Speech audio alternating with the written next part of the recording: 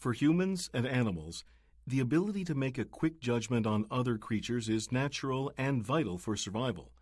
When a baby frog sees a hissing snake come up to him, it needs to quickly judge whether the snake is its friend or foe. It is well known that humans judge the impressions of people within seconds of meeting them. We often call these first impressions. Once formed, these impressions do not change easily and tend to remain fixed thereafter.